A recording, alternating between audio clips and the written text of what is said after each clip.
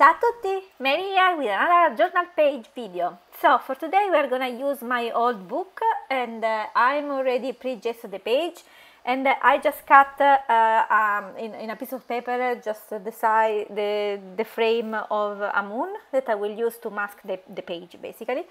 I'm using all the color blue that I have in my stash and I put there all the names. And I want to apply in a different way, not with a brush, but I want to use a card. So this is just an old card that I have forever basically. And so I'm just put everything on the page, trying to move the card on different angles to have this really stroke, this line in the page. Apart from blue, I also adding some white here and there, and that's the result basically of the background. It's a bit messy, I know, but in the end, I mean, I kind of like this look, but the difficult part was then to adjust the focal point, but you will see in the end. Now, again, I'm focused a lot on the background. I know I'm maybe too much focused on the background, but I want to add this kind of sparkling yeah, some kind of more sparkling on the background, so I'm using whatever I have in my stash. So I decided to use the metallic gelato that I have in the two blue colors and also some gold color as well. And I'm smashing, so I just put on the page and then I'm just dabbing my finger with some water and smash a little bit on the page. So in this way the color will spread a bit better in the page. It took a while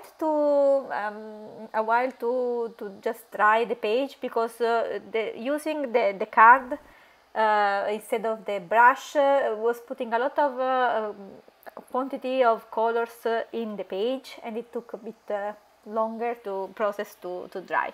But anyway, after dry everything, I'm then try to focus on my focal point, that is this moon. So I decided to doodling the moon. And so I'm using the light blue color that I have in my stash, again from Faber-Castell, and I'm just doodling some line here and there and some of the kind of flower look, kind of, but some of the petals I'm just coloring directly overall with this color. But this is just the first base because I'm gonna go over with the darker color that I have. Again, doing the same process, and then after that, after dry everything, because since I had gesso on the background, it took a bit longer to dry everything. But after dry everything, I'm just using some gold. Well, first I was putting some dot with another marker that I have, again in blue, that is the Sharpie marker.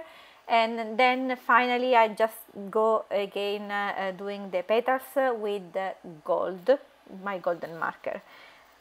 I like in the end how it turned out, but I think it was a bit too messy, to be honest, because maybe, I mean, I like the background, I like the focal point, maybe together it's a bit too much to be honest, but okay, I like it to experiment time to time, and this was really an experiment, and it was fun to try something different and fun, not be worried about the mess that I was about to create basically.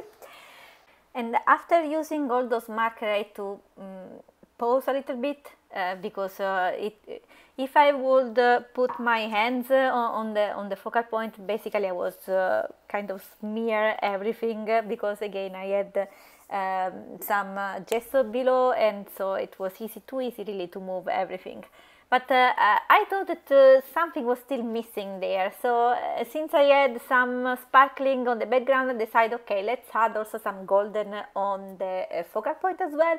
So I have this marker in my stash that I really love. This is acrylic painter marker in gold, and this is great for every occasion basically. It's really a great marker. And again, I thought then after doing this one, I thought still something was missing. I don't know, I think I had this feeling during the overall page, to be honest.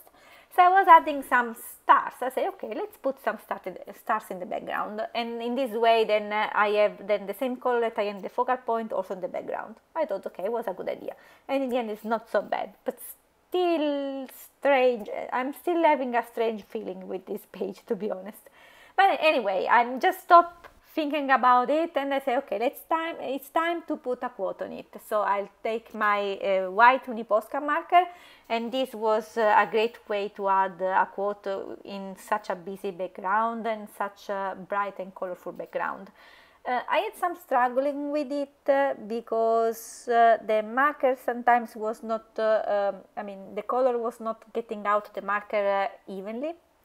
So sometimes I just had to push the marker in the page, and if I push the marker, yeah, that's what happened. So sometimes then it getting too much color outside of the marker.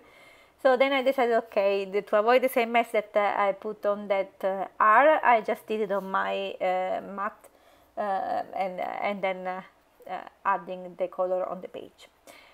After that, since it's white, I decided to add some line in black just to pop up the quote, basically. And this is the brush black marker that I have again in my stash, and just putting some line only on one side of the letters. In this way, then it looks like there is some dimension on the quote.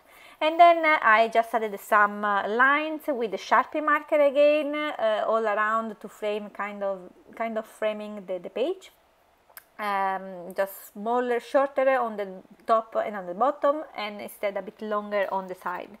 And again, I was thinking something was missing. So this is the last thing that I did on this page. Basically, I decided to use directly some glitter glue. So this is from Ranger. It's a great product, and I'm just putting again the same doodling line with this glue, and I added a bit more on the center of the moon. And then I decided to call it done, basically. And I want to tell you that the Ranger's glitter glue, it took really a lot of time to dry. It took maybe, if I remember well, overnight, basically. I left it there overnight, and then finally it was dry. Anyway, this is the page for today. I know it's a bit messy, but in the end, sometimes it's good to try something different. I hope that you enjoyed, and I will put in the end some close-up picture, and so you can see even the dimension and the bright that I have on this page. And see you soon. Bye bye.